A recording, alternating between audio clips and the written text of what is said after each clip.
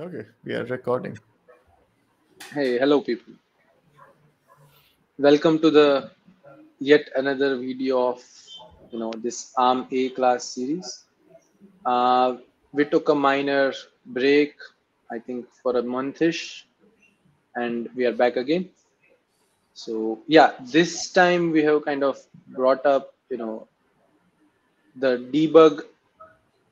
It's a minor segue to debug architecture and how ARM implements that.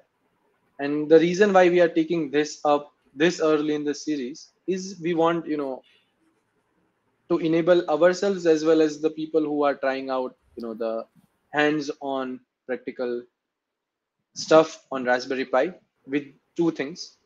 One was the capability to add prints and get it on the terminal, which we already have now, uh, which was I think in one of the previous videos. We'll link to it in the description. And the second one was to actually see the nitty-gritties of a processor, like the cache contents, what are all the registers, how it is controlled, whether something is enabled or not, and how to debug multi-core stuff. All of this, I feel like prints are not good enough to debug that. We need something more nuanced, and this is where we bring big guns, basically JTAG, uh, and ARM has its own sort of debugging capabilities in hardware, which we will access via JTAG. And so what we are going to do today is basically cover you know uh, some theory behind what JTAG is, how it developed throughout the ages, and where we are standing right now. And in the next video we are going to deep dive on the actual setup of JTAG, how we have done it on Raspberry Pi, and how we can, it's beautiful how we can see all of the core info via GDB and JTAG. So that is going to be like coming in the next video. But today we can, maybe start off with the theory behind, the debugging and what sort of tools are involved there. So yeah, let's start. Uh, so I would want to go to the very ancient times of 1970s, where we had just begun the era of digital computing. And what is the basic element of a digital computing block? It's a gate, right? So let's say we want to debug a gate basically. So it's an AND gate. And how do you go about debugging that? So yeah, you have two inputs, one output. And if you want to see whether a gate behaves correctly or not, you just sort of probe it with different inputs and see whether it matches the truth table or not. If it does, then yeah, it's good to go. If not, then probably there's something wrong with it and you need to change it. Now in the earliest times, what used to happen was we used to create digital circuits out of these minor blocks. We used to connect physically with connections, and we had access to each and every of the connection in that particular PCB. So we as a programmer or developer were free to basically probe any of that connection and see for ourselves whether it is behaving correctly or not. Now that approach used to work very well. It was kind of unwritten, hand wavy, but it used to work very well for these type of ICs, where each and every gate was its own simple component connected physically via wires. But now when the technology sort of progressed, what happened was all of this started to miniaturize. Every combinational logic, which was its own IC back earlier, now was packaged in a single IC, which we call SoC or ASIC, right? Now, yeah. So as Piyush is drawing, we have like set of different combinational logics, all of them grouped into one chip.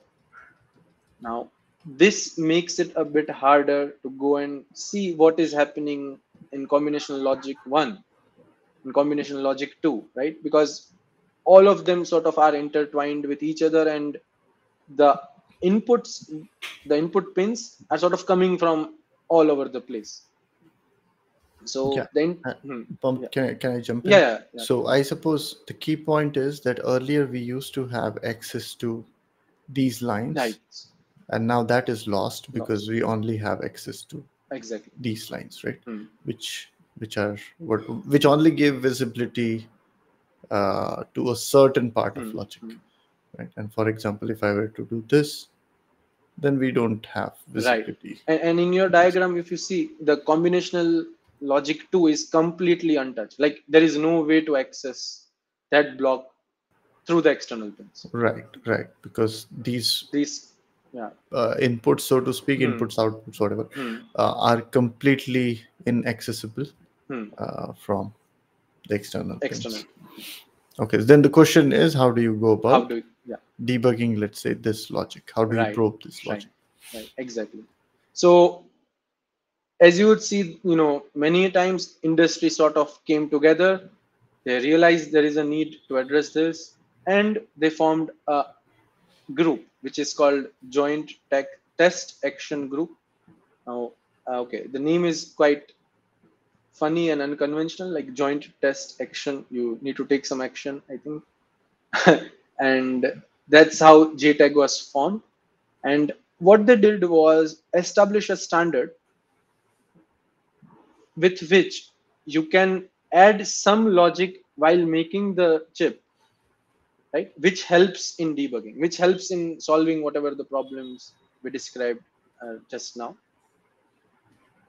And the reason for standard is because the SoC or the ASIC can be manufactured by any vendor, and if all of them are adhering to that, then you could have an external circuit which sort of accesses the debug logic which you have just put in and can help you debug. So yeah, this is what was the motive behind JTAG, right? And yeah, as Piyush is drawing, yeah, this is like the gist of it. So the main logic, which is the functional logic of the chip, sits here. And you add some more stuff, which we call debug logic, which is coming from the JTAG standard, right? And overall, you package it in a chip, and this debug logic will help you achieve all of the shortfalls of the debugging method which we just described, right? Okay. So yeah, maybe Piyush will go to the boundary scan stuff. Okay, sure. Do you want me to scroll down to the page with the diagram? Okay, let me maybe zoom out. Right. Okay. Okay. So here, yeah, as you can see, well, maybe before that, actually, before we jump into before we jump into all of that, maybe let's talk about JTAG a little more. Okay. So JTAG essentially is, I mean, for a programmer's perspective, or for like an user's perspective, an embedded software engineer's perspective, these are simply some pins on your embedded solution, and there are how many? Maybe 6 of them. Minimal, is there a minimal count? Maybe I 4 think or 3. 5. 5 is minimum. We don't. Okay, maybe 5 is minimum. So 5. We'll check. Minimum. Yeah, we'll check. But some, maybe in the next video as we show the setup, we'll get to know. So 6 is like the max. Then these are like the, okay. Just a moment.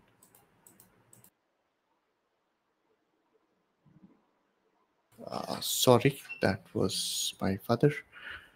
Okay, so there are like few pins provided, and then these pins are the ones that give you like an insight into all of the circuit. Right. And then the general thing is that your big circuit will be, it will have like smaller circuits developed by different companies or different teams, whatnot, and each one of them will have some debug logic, right? And like we'll see on the next page also. So there's something called the concept of daisy DAISY, Yeah. daisy chaining, whatever, daisy chaining. So what happens is you can connect. Okay, so there would be like 6 of these wires going into the first chip, first logic, so to speak, debug logic, and the main logic. So debug logic controls the main logic, and then from this debug logic, you will have 6 pins going into the next, logic, or next IP, so to speak, intellectual property, and it will have a debug logic as well. And then from here, it will go to next one, so on and so forth. So now the thing is, there is some magic that you can do here, such that you can communicate with this logic, right? So that's the idea of daisy chaining, that you chain all the digital logic units, so to speak, individual units. So this can, for example, be an adder. This can maybe, I don't know, pipeline something. This can be multiplier. ALU So or whatever. ALU, whatever. And the granularity of this is completely up to the designer. You can go debug the last AND gate, but then that's not recommended. Yeah. Because then your debug logic becomes much more It's a overkill. Yeah, right. But of course, you can go ahead and do that if you are the designer. Not recommended. So people typically, draw like it's a trade-off. How much logic would you want to debug with a debug unit? So it's a trade-off. Right. Anyway, so that being said, let's just talk briefly about the JTAG pins or JTAG signals, and that is what we have on this slide. So right? so basically, whatever Piyush described, this port of 6 pins is called tap port, or rather test access port. Yeah. And I think it has like 6 signals, and few of them are kind of optional. So if it's your choice whether you want to implement it or not. But the mandatory ones are, the tap clock, the data in, data out, and TMS.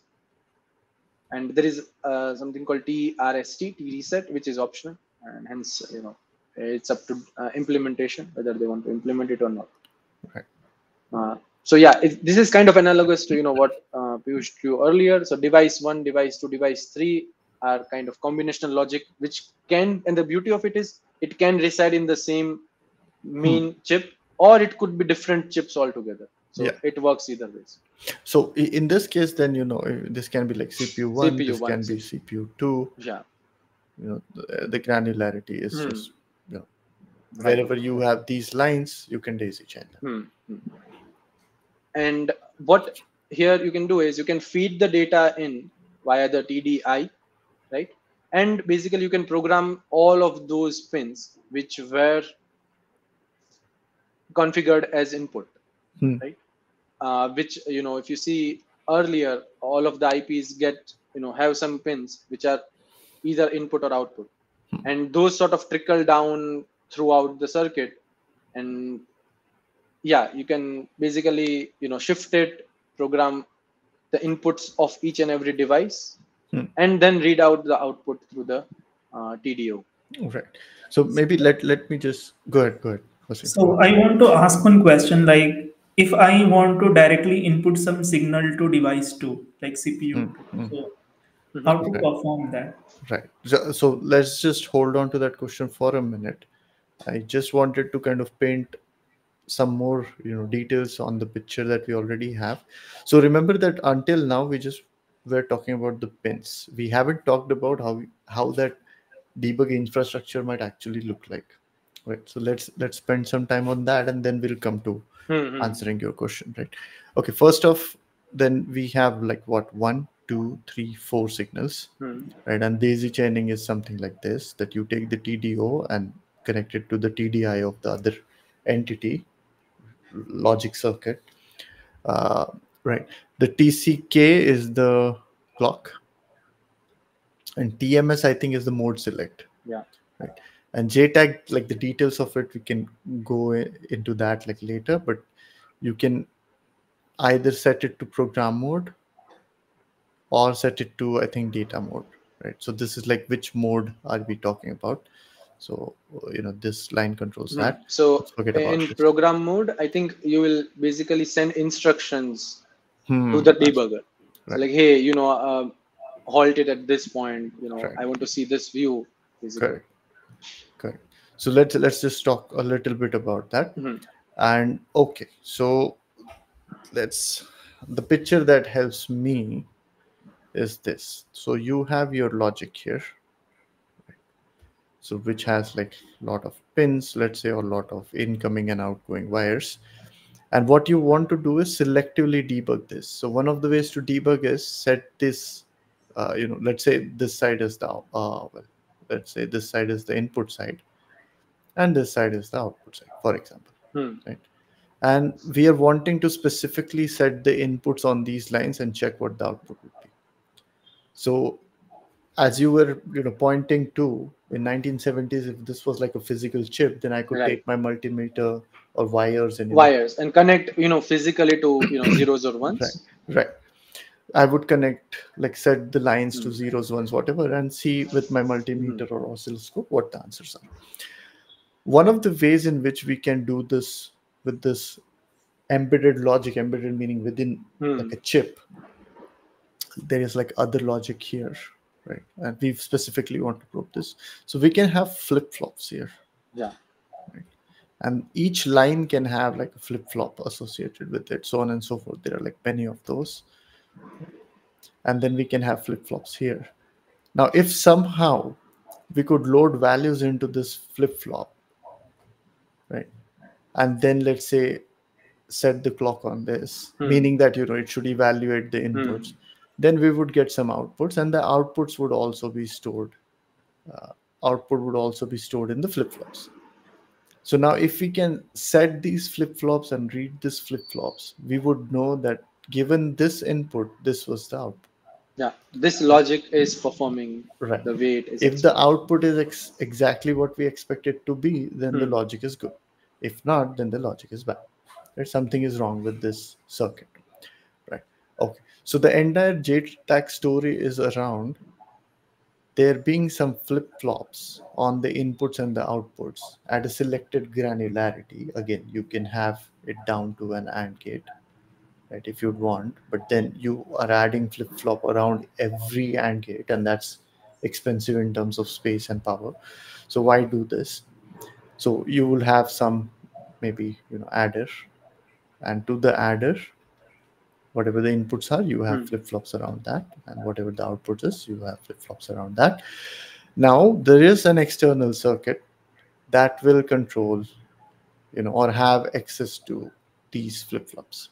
Right. And the way these flip-flops are arranged is they are connected to like the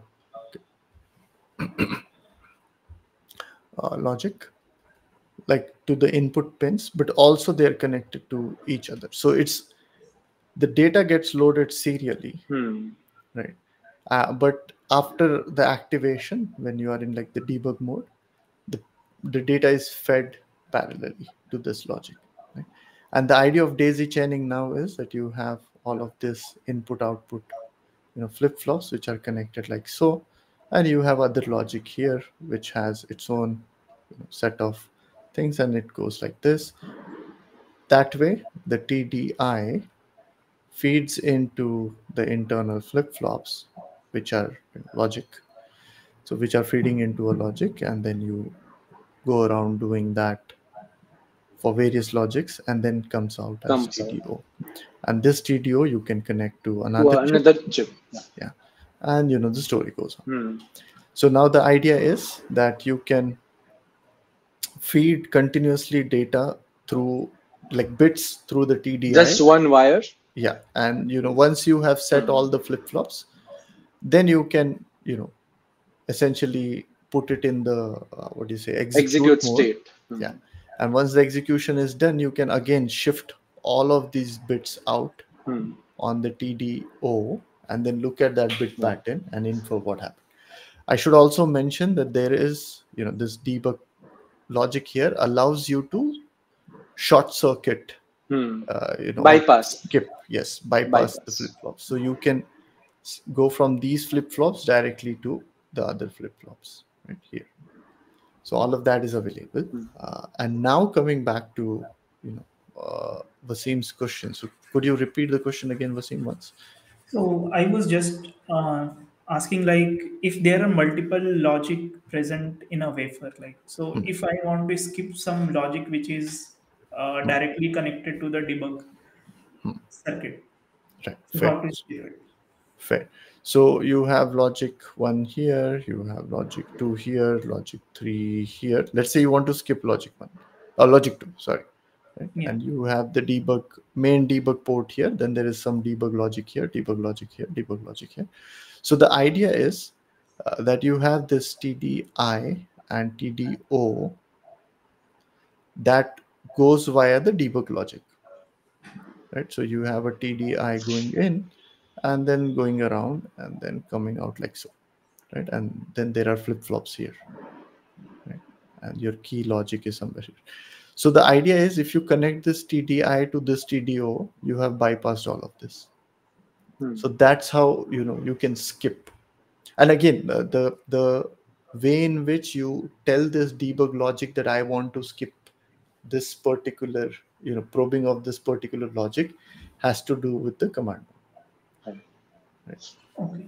And this seems like too much of a detailed and tedious work that you have to go set so many flip-flops and so many bits, and yes, that is how it is. There is automation, there are scripts and all of that, but each bit needs to be set, and all of them are like serially set. Yeah. Right? And I think so one question we can ask ourselves is, hey, we already have like the access to the pins, right? The main pins. Why can't we use that for debugging? So the answer to that is, in the earlier times when the packaging was breadboard friendly, you could really attach probes to a single pin, feed the data, read the data back. But with the current ball and socket joints, it just fits into the chip snugly. It's very hard to attach probes to a single pin, Right. So in that way, it helps that you just have one pin, the JTAG pin. Sorry, not one, but 6 pins basically. Yeah, minimum pins. And you can, and given this speed with which the current processors are running, it's fine that we feed the data serially. Right. We get the data back serially as well. Right. And by the way, again, I have a question, like this JTAG testing process, then it will be very, very slow. Yes. As we have to load a lot of data to the processor. Yes. Or the logics. Yes. So the way that is absolutely true. JTAG is slow in terms of how much fast, let's say, a typical processor can run. So the trick to making debug faster is that you don't, or rather, you skip a lot of logic. You don't test everything at once. You specifically target and check things individually. So for example, let's say you test the adder internal, right? And you feed in few numbers and check if the answers are correct. And you perform like a pretty decent test just on the adder. Now you know the adder works. So next time on, you can skip the adder and be sure that, okay, adder works for sure. I just have to check other logic. So you check the pieces and hope that the sum of the pieces works. So that is like one of the tricks. And also the JTAG based testing, I think, happens in the fabs a lot. Once you have manufactured like a wafer and the chip is cut out, you want to make sure whether the flip-flops are well behaved, whether the memory holds the data correctly. Yes, those kind of things. Cool. Does that answer your question, Wasim? Yeah. Okay, perfect.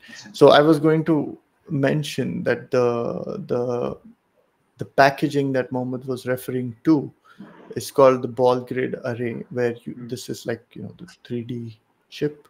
This is like this is the bottom side. Oh, bottom. Yes. And then there are like balls here, and the balls are the ones that will connect on the PCB. On the PCB. Yeah, and this is how the chip is, and underneath. And once it is fit, it's very hard to get the access. to those Right, pins. to those pins. Yes. So what you'll do is, just extract out 6 of the pins, typically, the JTAG, and then probe the internals using that. Yeah. Okay, cool. I think we pretty much covered, the Yeah. idea Anything behind else JTAG. which comes to your mind? Can add? Not in terms of visualization. There is the JTAG state machine, and I think it would be too deep to like yeah, cover yeah, in this video. yeah. So maybe what we can again revisit is why are we explaining all of this. So it has to do with the fact that printing stuff would only give us so much insight into what the processor is doing, and what we want is we want to take the 𝗁𝗫, and then there is like the Broadcom, the SoC, and then there is like JTAG here, and then there are like 40 pins or so on the board. So this JTAG is routed to few of the pins, and we would want to connect like the JTAG controller, or external debugger, so to speak. And then using this, we would want to command the CPU to halt at a particular instruction, then see what's the memory content and all of that. Essentially, we'll be able to do or run the GDB here. That's why we want to, introduce JTAG and debugging. Okay, go ahead. Do you want to talk about briefly maybe a few of the details that you were hinting at, which is what our setup looks like, or anything that comes to your mind relating to this? I think we can. I think this is a nice segue to sort of end the video for now. I see. And in the next video, we can basically start from our setup. How does it look like? What all ICs we have used, and then give a demo of how the debugging would look like. Fair. And then maybe we can also talk about debugging in a little more detail in terms of internal, external, and like how does it look like in this day and age, right? Yeah. So we have like self-hosted debug, we have external debug which we are going to use, but ARM also has a capability to put the processing element or cores in our example in a self-hosted debug state, where a code running inside that element can debug another code in another exception level or the same exception. Right. So it's a self-hosted mode. Right. So maybe then I'll just quickly recap, and then we can end the video for today there. Yeah, sure. Right. So we talked about the fact that 1970s we had like a nice PCB board where there were small logics that were connected with each other, and what you could do is probe these wires, right, and force values on the chips, and check on other wires what the values are. Slowly what happened was miniaturization kicked in thanks to VLSI and semiconductor Moore's law essentially, and all of these went from a PCB, let's say, to a single IC, right? SoC, okay, SoC or an IC. SoCs, I think happened even like steroid version of IC. And then these were like internally connected, and then various folks in the industry, like different companies, questioned themselves as to how to debug this, and they came up with JTAG, which is Joint Test Action Group, and they came up with a standard. For all practical purposes, in our case, we only think of it as 6 friendly wires, wires that are exposed on the chip, on the IC, and then there is so logic. So along with your logic, you have to also have some debug logic, right, which can control what's going in and what's coming out. And what we mentioned was the way to control that is by adding in flip-flops on the input and the output, and then having some way to control what goes into those flip-flops.